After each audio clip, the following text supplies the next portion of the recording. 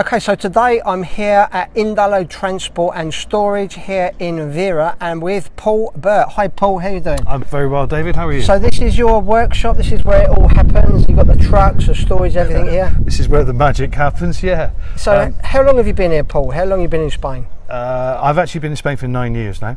9 years. And I loved every minute of it. Never worked so hard in all my life, yeah. But it's a great way of life. So this is where you can go from Spain to Europe, all over Europe, isn't it? You do transport for?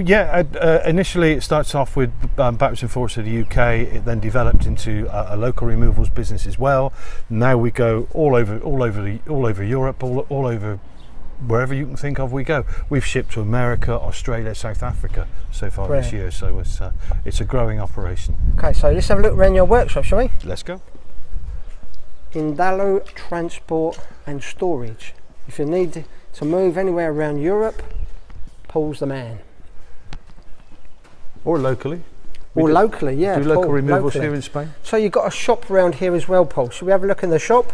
Yep. Okay, so this is our self-pack store. Self-pack. So you sell packing materials here to the public, general public, yeah? Yeah, these are professional packing materials that we use ourselves. There's no rubbish in here. There's no cheap rubbish. It's not like the sort of stuff you get in a Chinese shop or your local B&Q and that sort of thing. It's professional materials. Everything you need to pack your house up, to move to the UK, to move locally, nationally, or all over Europe. Brilliant. Wardrobe boxes. Okay, great. And so if somebody's moving locally, they want to just come down here and buy some boxes off you and a tape, this is the place to come, yeah? Yeah, no problem at all. Yeah, we've got brand new packing materials. We're quite happy to sell and recycle second-hand materials that have already been used as well. Great. And what about your opening times, Paul? When are you open? Typically I'm here from 7 in the morning till 5, 6 at night. Our official hours to the public are 9 AM until 1 AM. Brilliant. So these boxes, Paul, what are these? These are all storage containers that you use on the trucks? They are. We call these the Indalo pods. Basically they are 7 cubic meters is what you can fit inside them. We can fit a 1-bedroom apartment in one of these boxes.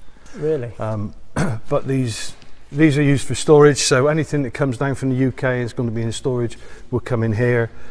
Anything going back to the UK or anywhere else will come in here for short-term storage, and then we can put the boxes onto the vehicles that you can see here for delivery if need be. So it cuts down the amount of handling, which cuts down the chances of damage as well. And what's this area, Paul? Is this a packing area? This is where we have guys in here. You can see the packing materials in the background.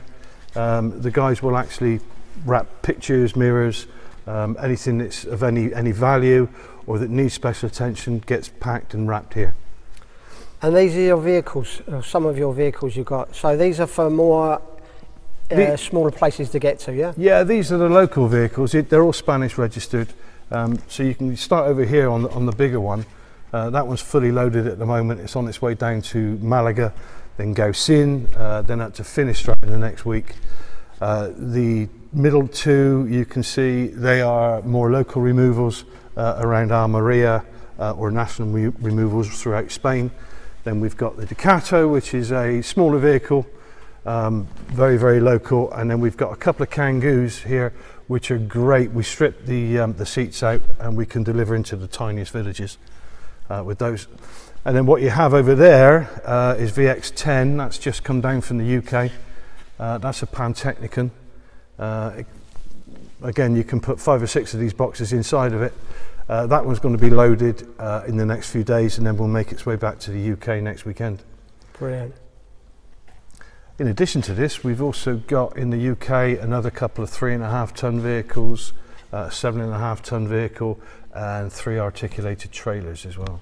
And you were saying earlier you do bikes and motorbikes, everything can go in these crates? Yeah, we can carry bikes, we can carry cars if necessary. You can see a strange thing up on the wall there. That's how we store push bikes. We don't store push bikes within the pods simply because chains and that sort of thing and oil.